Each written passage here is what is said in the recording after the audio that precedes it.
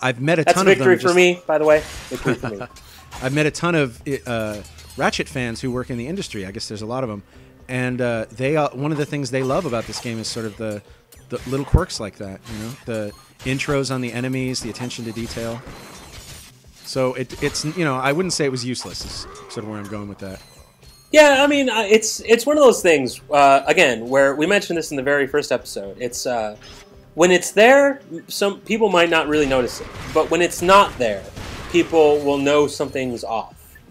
And it's finding what those things are that, people... you got to train yourself to really look at things and say, why is this wrong? Why is this not working? That is totally not faster. It is faster.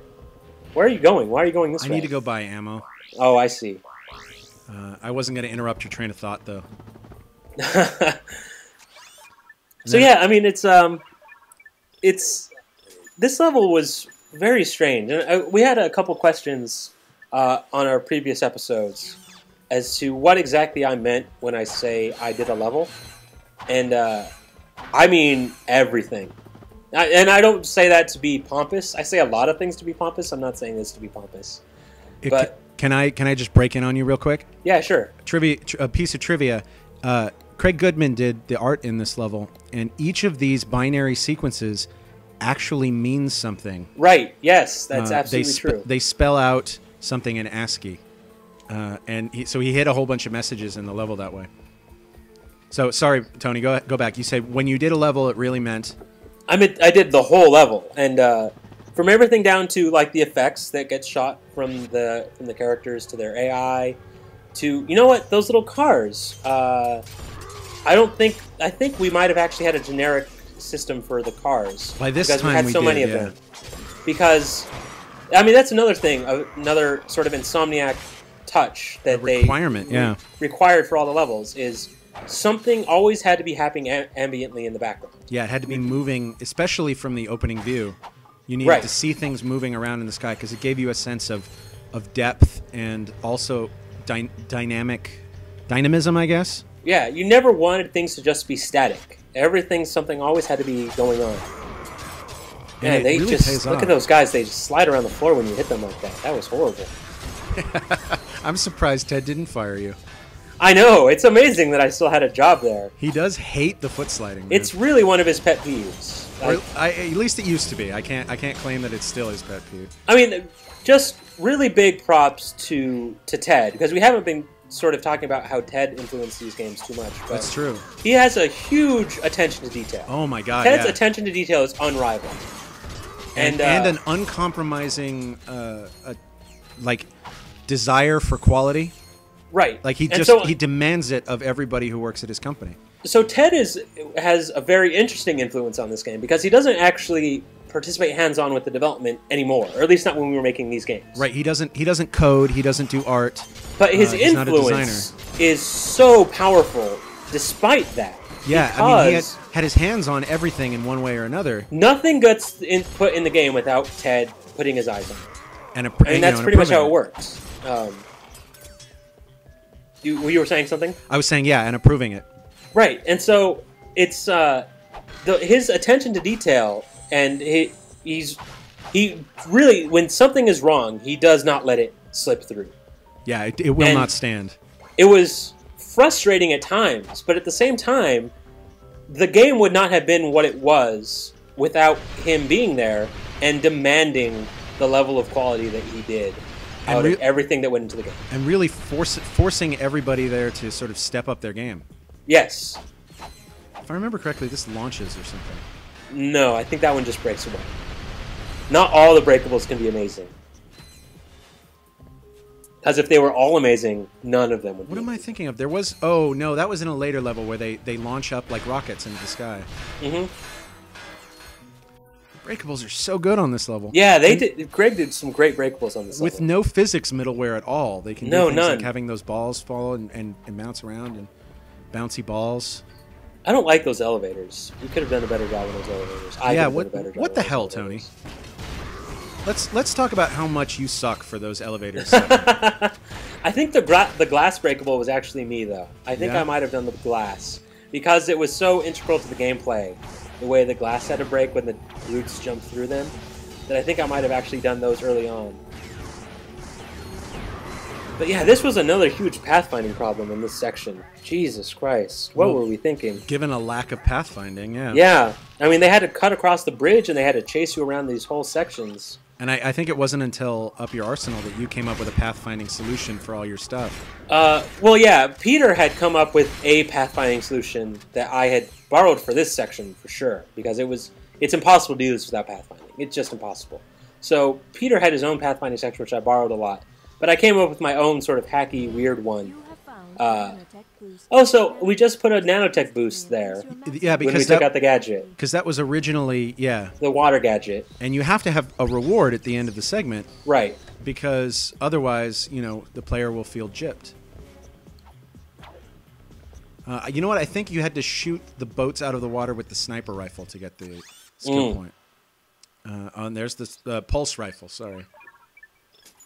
I think you should save up for those synthenoids. I think that's the next thing you got to save up for. But the pulse rifle was awesome. I'm not saying, yeah, it's great, but the synthenoids was another one of those broken weapons.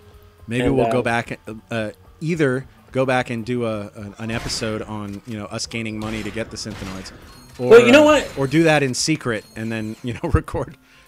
While we're talking about broken weapons, really quick, just another sort of interesting thing I want to get your take on is sort of.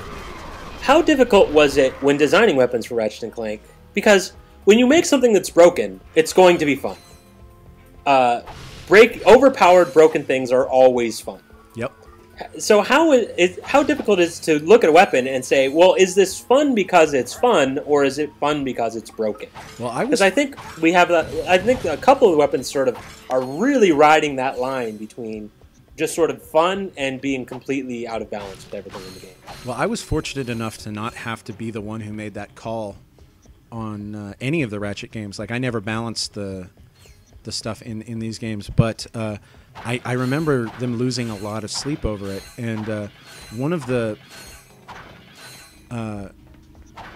so in addition to the obvious things, tweak the numbers and keep trying, user test. There was people still just didn't want to buy new weapons. Mm-hmm. They would like what they had too much, and to a certain extent, sometimes that was because they were broken, and sometimes that was just because it was comfortable. Right. And so we had a hard time getting people to want to buy new weapons. So a balancing challenge on top of what you were talking about was also just how do we make these not too good so that people will, never want to buy another weapon again. Interesting. That's very true. That we do want people to constantly be progressing and moving forward. And the solution that they ended up going for with that was to obsolete weapons as you... Oh, not the dynamo. Obsolete weapons as you went through the game. So since all of the enemies get harder with every level... nice. The pistons stop moving? Yeah. Since all the enemies get harder with every level, your weapons get less and less effective unless you upgrade them. And since there were only 2 levels of upgrades, eventually a weapon will become obsolete. And the tuning and balancing of that, up to the last minute, I think they were still changing the balancing by the time we were submitting for gold the 3rd time. If I remember correctly, the Rift Cannon was originally conceived to be in this game, but was cut because it was too powerful. Way too powerful, yeah. I think Roberto made it. Yeah. And I think it eventually made it into one of the later games. I'm not exactly sure what changed between this early prototype and what we ended up putting into the game. Well, it's funny, talking about weapons that didn't make it into the game, both Colin and I, for this game, proposed the Groovatron. Do you remember from Tools of Destruction, where it throws out a huge disco ball and makes people dance? Oh, that guy's stuck. Or something. He's not looking like he's running right. I think in the original version of the Groovatron, it was called the Rainbow Afrolyzer. What was I doing? Why are these bugs so all over? I'm sorry. I'm disrupting you. And I'm sorry. That's okay. I'm just going to pretend like you didn't say anything and keep going on. So the Rainbow Afronator. Yeah, it was called the Rainbow Afronator, and the idea was that the disco ball would go up, afros would spawn on all of the characters, and then they would all do a disco dance, and it was shot down mainly because on the PlayStation 2, how are you going to fit all those dance animations in memory? Yeah, memory, exactly. And but there were a lot of weapons that came up in later games that we pitched in earlier games and just couldn't do because we hadn't figured out the technology for it yet, or just because it was going to be too much of a pain in the ass with all the other things, like the spider bot cannon we had in this game, and just tons of we were already biting off more than we can chew. We didn't need to bite off more than that. I love these explosions that are coming up with these barrels. Oh, these are good barrels. This is good. Right? This is good anti-frame rate horribleness that's coming up. Okay, let me single out these barrels because.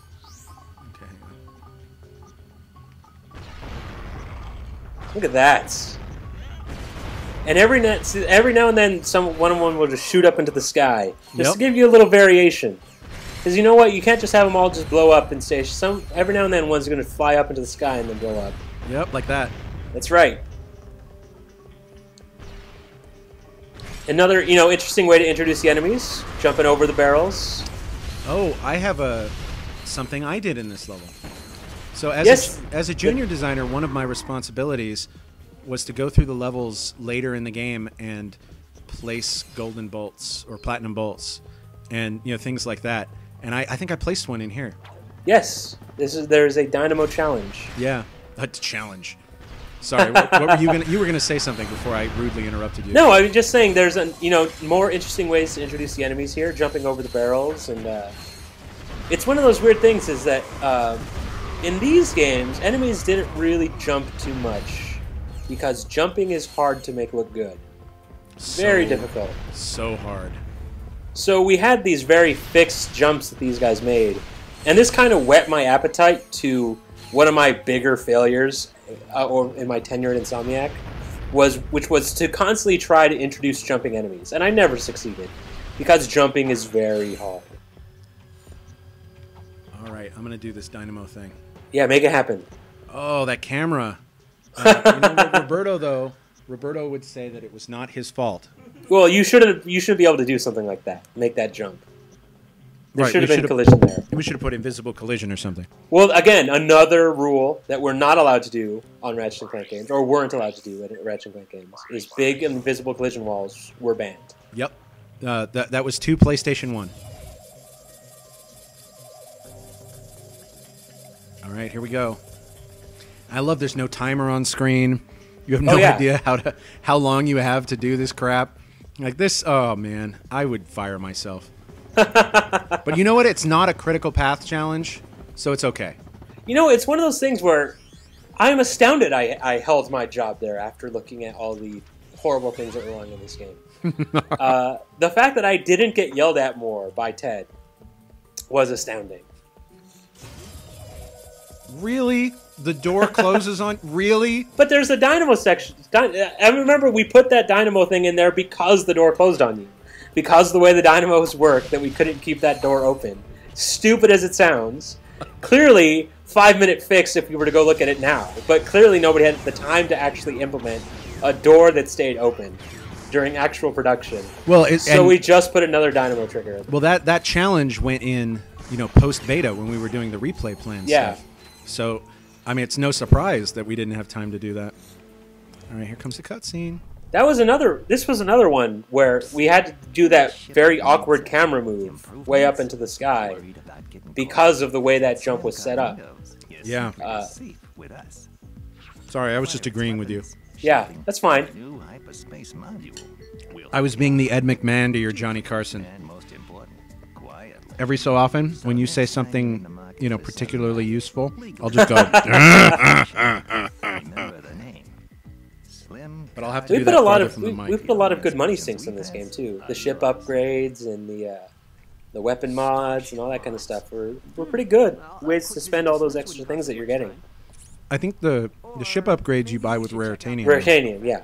Someone inside might know where the thief was. Definitely lots of different currencies though, so lots of ways to reward different stuff. Yeah, that camera cut's way awkward. That is a harsh camera cut. Look at that.